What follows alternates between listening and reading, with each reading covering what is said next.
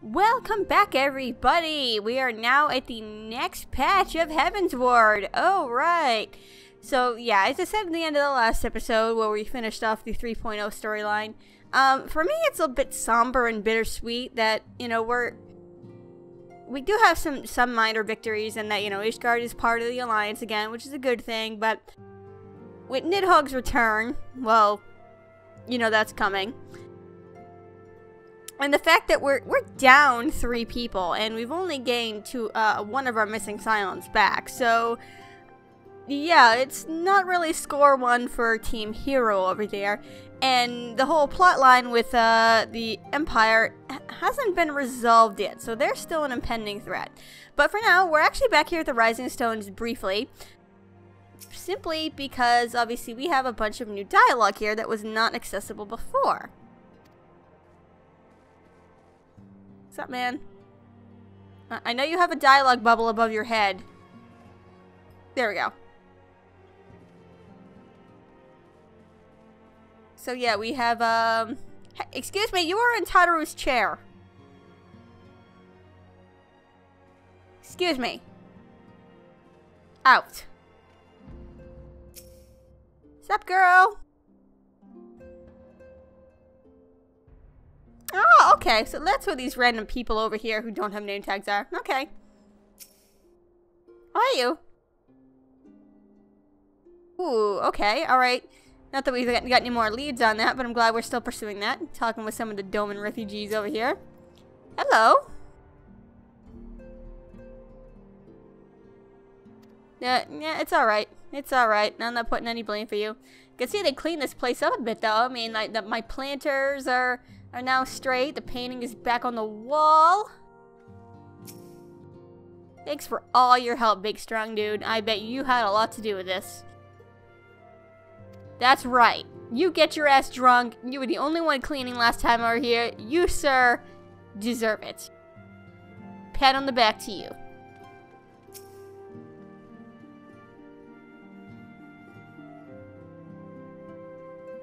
Wait, what?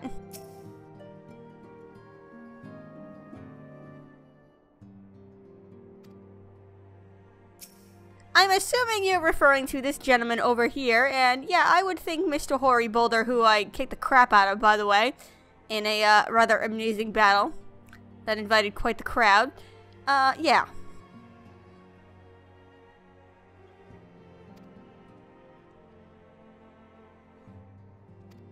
Well, it's okay. It's alright, dude. We'll find him, too. Homie! Homie's back, you guys! You still haven't cleaned up this table. No, really. There's still the deck of cards. There's still wine bottles everywhere. See, this is the problem with having our headquarters right behind a bar. Yes. Old people be friends.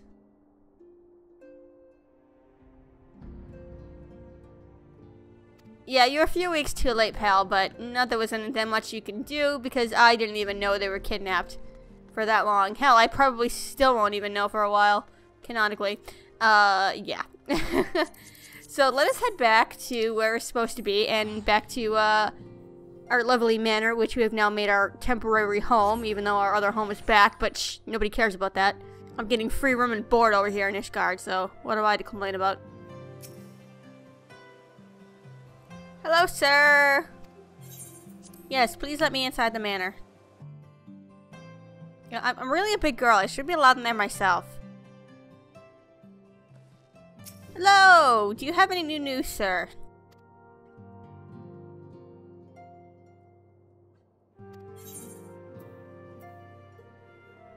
No, that's all you had to say. Okay, alright. Alright. Yeah, we get 2 other people on the case as well, too. So, hey, short man. What is going on? What news do you have?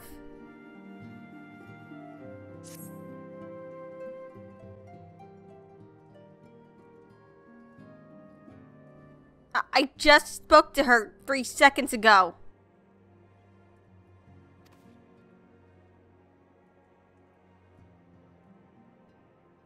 Okay, I heard in Revenant's told that they were out on the search, so yeah.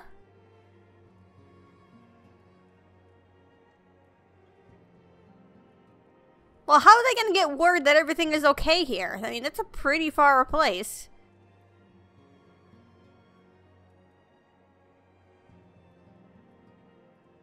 Okay, well, that's a good sign.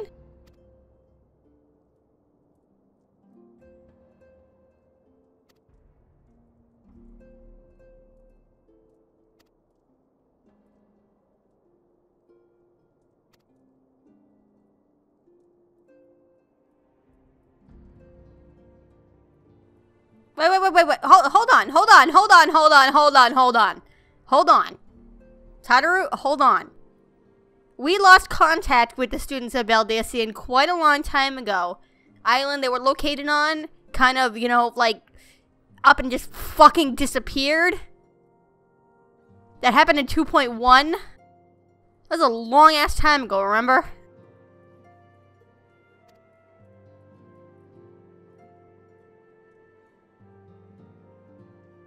Yeah, I too would like to meet them, considering I would like to know how the fuck they survived whatever disaster befell that isle.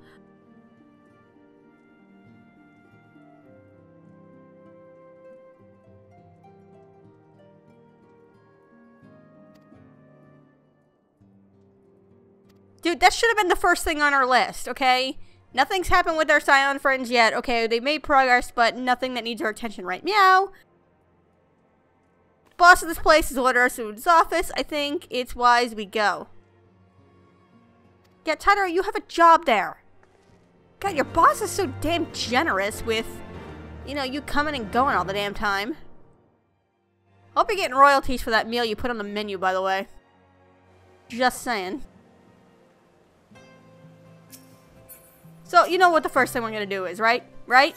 Oh, hey, look, tis a friend of mine. Hi, friend. Sorry, I can't wait to you on PS4 controller. Yeah, you know this is the first thing I'm gonna do. Shut up.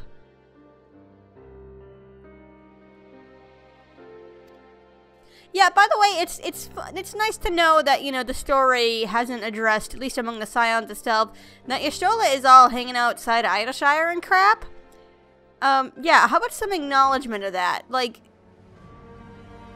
I'm gonna be straight with you guys. The reason she's there is obviously what we saw in the ending cutscene, that it's for the Alexander storyline. But it's not in any way even minorly addressed or even as a side that that's why she's over there. And I would have honestly, like, even with freaking Binding Coil, there is like 2 different lines between like 2.1 and 2.4 that Alize is off doing primal research and stuff, so it's at least addressed what she's doing, even if they don't give you details, and I wish they did kind of the same thing with Y'shtola, which they don't.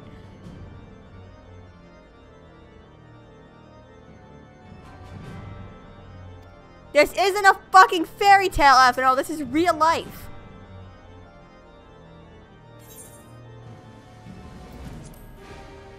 Please to God, if Lucy is in this office, please have her do something.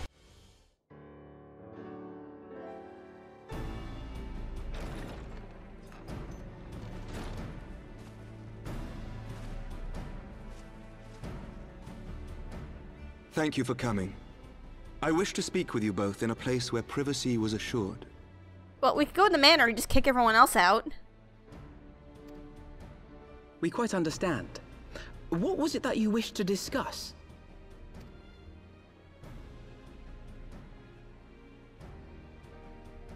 With my father's passing, the seat of the Archbishop lies vacant. And so, in accordance with canon law, I have assumed his responsibilities. Now, there's one minor thing that was never kind of really addressed.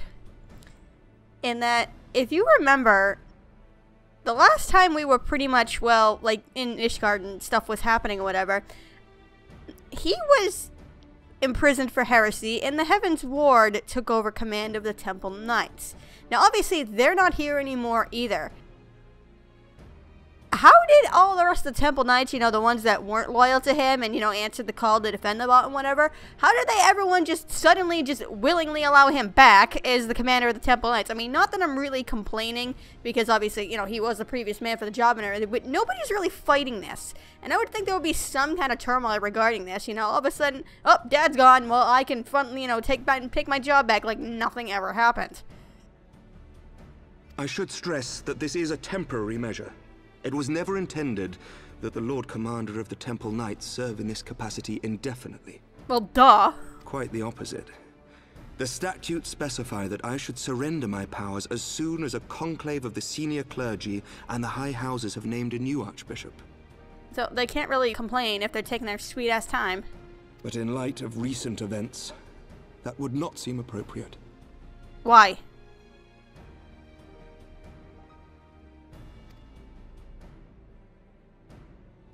I confess I did not expect you to divulge quite so much quite so soon. The details of the Archbishop's plans, perhaps, but the true origin of the war and all it entails? That was the whole point of him blowing the whistle. We went through this already. This happened quite a while ago. I too had concerns. But when the Warrior of Light is witnessed returning to the capital upon the back of a dragon, one's options are rather limited. Yeah, and that was not just any dragon either. That was kind of the dragon fucking god. Yeah, you can't really fight with this. I'm with Hemrick on that one. You can't put a lid on that by that point. Mayhap I could have concealed certain details, but for how long? And at what risk? Should the truth have come to light in the meantime, how would the people have viewed my silence? After 1,000 years of lies and secrecy, I could not well abuse their trust and hope to be believed. The time for deception has passed. And not that I disagree, but you could always claim ignorance and blame it on us because we were the ones who were there, not you, so you kind of squeak by on this. This is one reason, this is one thing I actually probably wouldn't mind being thrown under the bus for, because we put you up to substantial risk by telling you all this. Lucia, would you say something, please? I only wish the people agreed. That some would deny the truth I had anticipated, but not this many. And among the few who acknowledged that my father had to be stopped, no small number question our methods.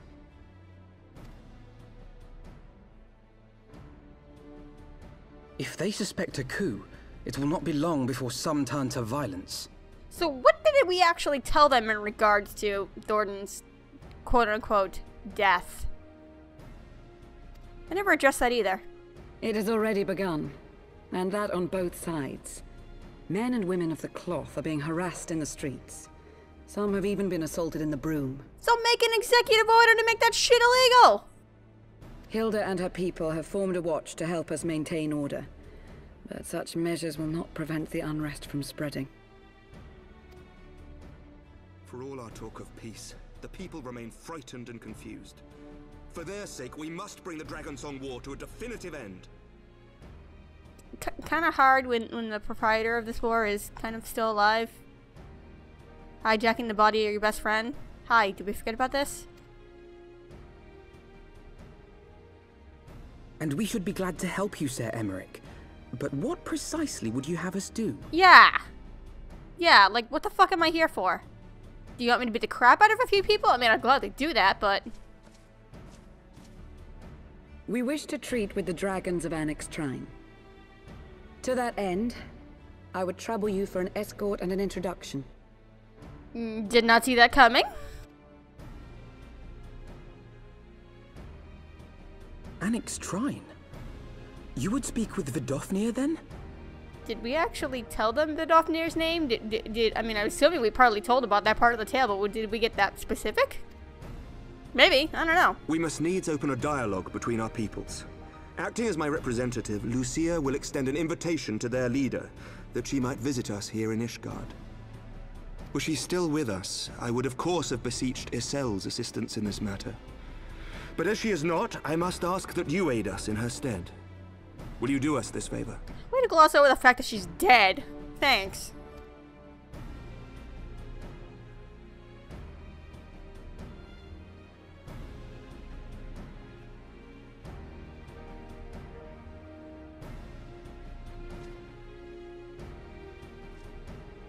Thank you, my friends. Lucia, I leave the rest to you. Yes, I accept payments in cash and in dinners, please. You know, your people never feed me. I tell you, all this primal slaying and crap works up an appetite.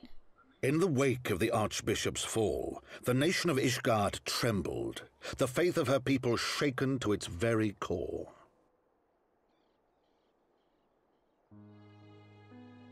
For 1,000 years had they fought and died, certain of the justice of their cause, only to be told that their holy war was born of the sins of their forefathers.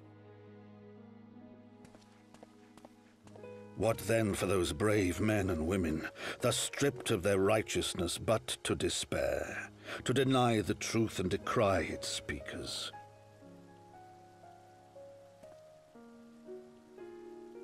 And what then for those whom they defamed but to hope on, to have faith in a brighter tomorrow?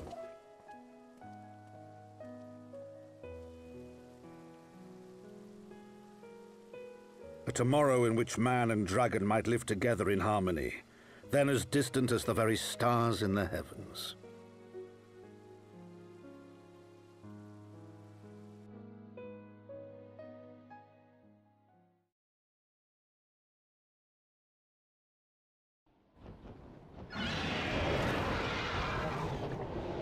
Yet while we dared to hope, deep within his lair the enemy lay, gathering his strength. Nidhogg, now possessed of his 2 eyes and the body of the Azure Dragoon, prizes to which he had laid claim at the very hour of the hero's triumph.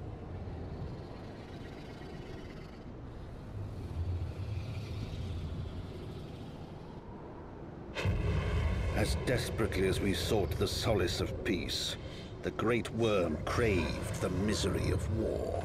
Nor was he alone in his misbegotten desire.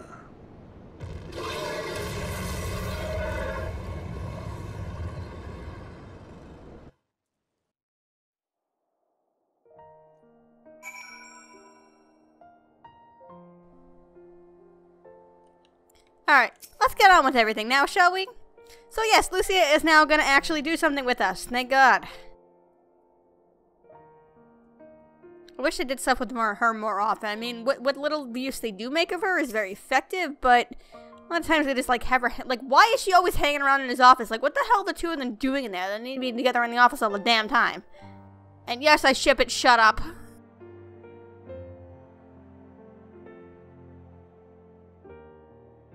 It'll be fine, it'll be fine.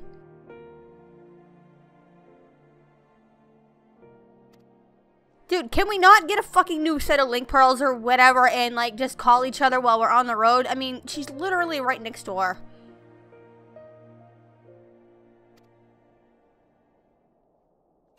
I mean, I am glad he's being a total sweetheart about this whole thing and, you know, making sure Tadaru's kept in the loop and all that other stuff, and I'm really glad for that.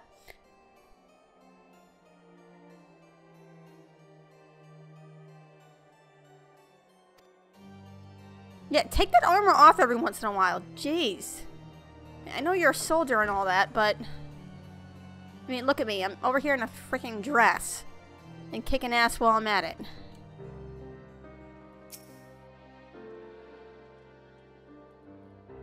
You're always the one who does the talking. Well, it wasn't really a secret meeting. It was just a meeting. I mean, yeah, he said he wanted privacy, but Tadaru didn't know that.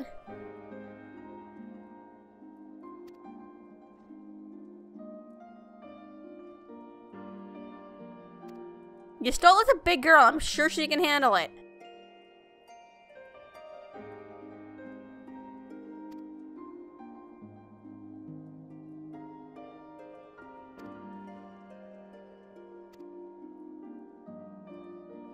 Maybe if we, you know, again, had this new link pearls and whatever, yeah.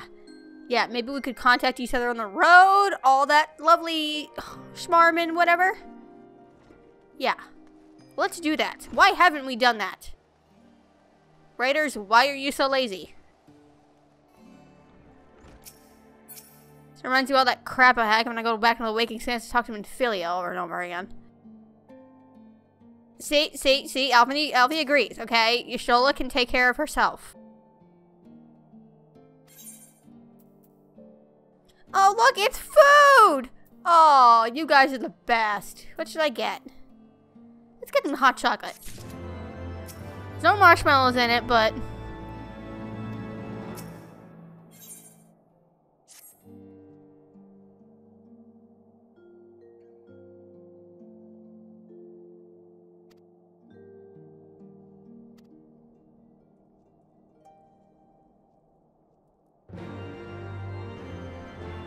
Well, thankfully, due to plot contrivance, we can just teleport right there. I mean, obviously Lucia can't because she hasn't attuned the aetherites, blah blah blah, all that good lovely crap. I can also only assume that resupplying involves taking probably the necessary pee.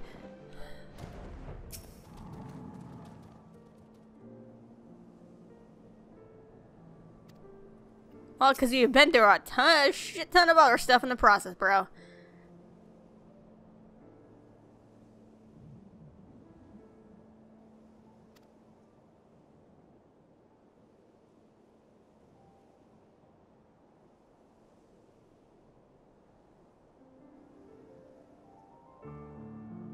What ended up working out well in the end?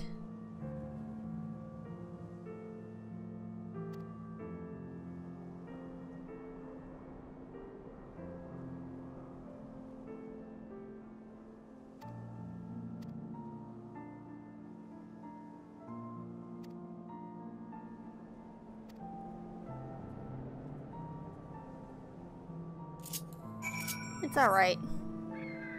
I'm surprised he didn't once again mention the whole shit that went down with the Crystal Braves. Because while I am still on team, most of it wasn't his fault, and they probably would have found a way anyway. He did help open the door for him, and he was blaming himself for a very long time. But, again, as I've said a long-ass time ago, that I really wish they had drawn on the parallel of both him and Azelle making a huge giant error and having quite a bit of a turnaround as a result of it. Even though it's kind of, you know, classic heroic redemption story, now you have two people who are on opposite sides now working on the same side. Blah blah blah. Main character focus, all that good schmarm. And they really could have done something with them playing off one another, and they didn't, and it kind of sucks. But that's neither here nor there. So up through the hole in the ceiling. Hey, where are my other friends? Friends, where are you? Hello? I know you have to climb up the long way, but... yeah, I never understood where they were in that scene, but whatever. Hello, Vidofnir. What's going on? Long time no see. And yes, she does know Azelle's dead.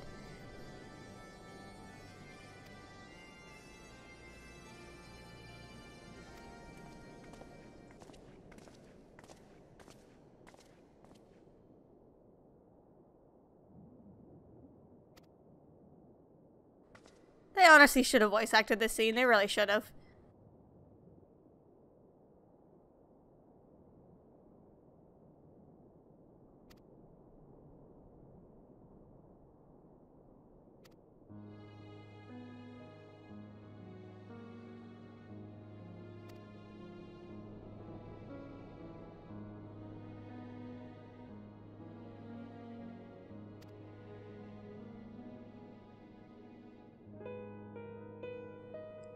And also, that other guy behind us?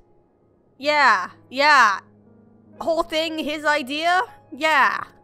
Credit where credit is due. Well, actually, he's in front of us, but yeah.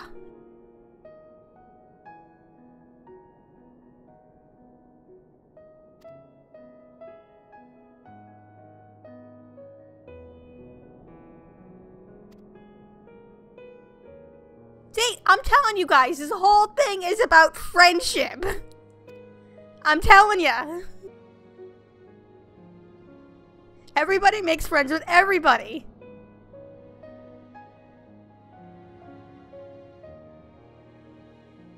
Why not? If you want to say no, that's okay. I think we kind of understand. Oh, come on, Vidofnir. You're a big girl. You can make these choices on your own.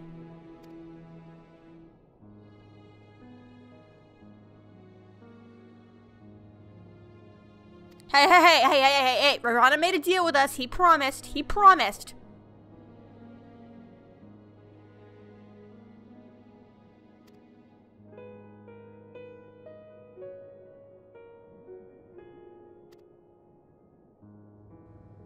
What do you mean so soon? Doesn't take that freaking long to fly up to the peak of some island and call Dad and be like, hi, yeah, humans want to make friends. This cool with you or not? And he's gonna say, okay, or he's gonna say, fuck no. It's not a difficult concept. Now your feet are clipping into the damn floor.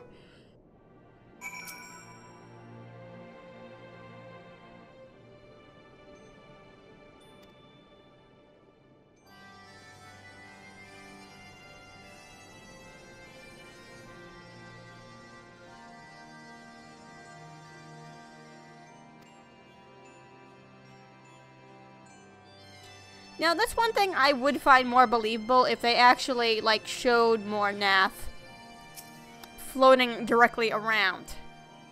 Like, the whole reason they actually started on this quest and grew, you know, they grew bold to start going after the dragons was initially it was a wounded one that fell into their territory.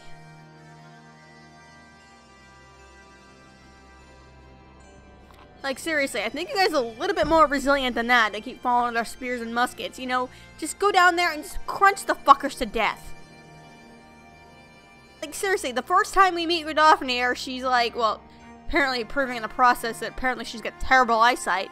You know, she spots us and is out, and she's like, oh, I thought you might be a freaking Nath. It's a good thing I double-checked, and otherwise you might, you know, I might have just blared fucking fire in your face and just roasted you all to death. Why aren't you doing that to the Nath? No, seriously. For real.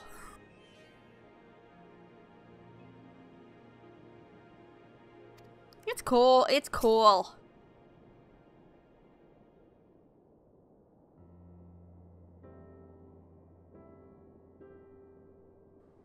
Yeah, I mean, it was 20 times better than our meeting with Heavensward.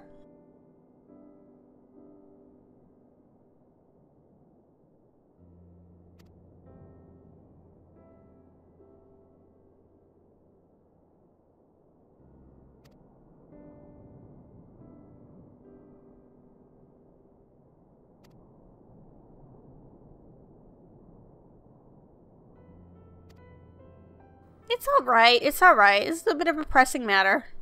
I know, it's just a simple walk over here to ask nicely.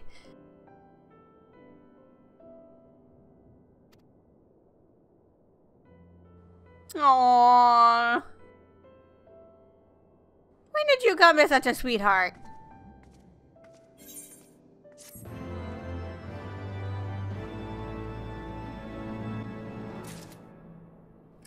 So, before I end this episode, I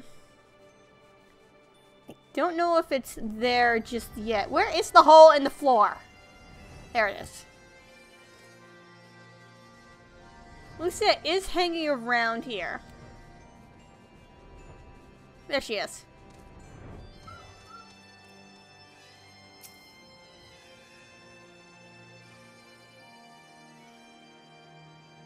Yeah. This one doesn't have a dialogue box above his head, but there actually is one little side quest line over here where you do take a baby little dragon, you know, little dragonling, and, who is 30 years old. Yeah. His mother, who is one of the dragons, on the either second or top floor, I don't know. She's got a bunch of eggs to guard and whatever. And she besieges you to go teach her little dragonling how to hunt. So I'm pretty sure this is this guy right here.